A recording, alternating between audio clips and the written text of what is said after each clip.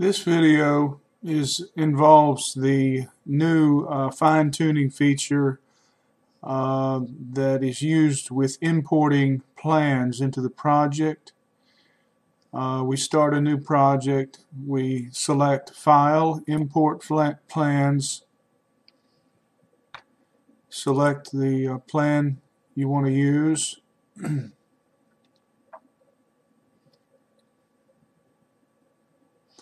And when the plan opens, we're going to select the page number that we want to use in the case of a multi-page PDF or a multi-page TIFF.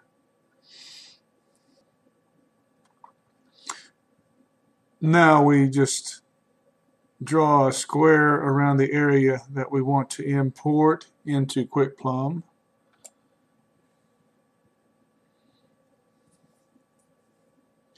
Then click the Import Selected Area button.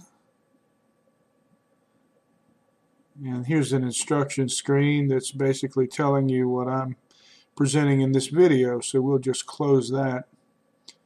Now we simply need to find a dimension line on the plan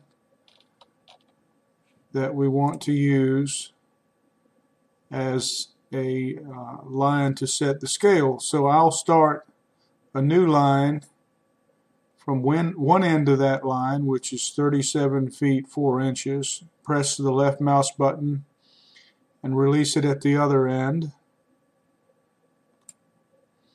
And now I have three lines. I have two end lines and one center line. I can zoom in and edit the end lines at a close range. That way, using the arrow keys on the keyboard, I can get those end lines exactly over the end of the dimension line that's given on the plan, and then press enter or click away from that line. And then I can go to the other end and do the same thing. I'm going to highlight the end line, left click on it, and then I can either drag it with the mouse or I can use the keys, the arrow keys on the keyboard, and until I've got it exactly where I want it. And then I'll just click away from that, and now I'm going to enter the length of the center line in the feet boxes at the top, the feet and inch boxes.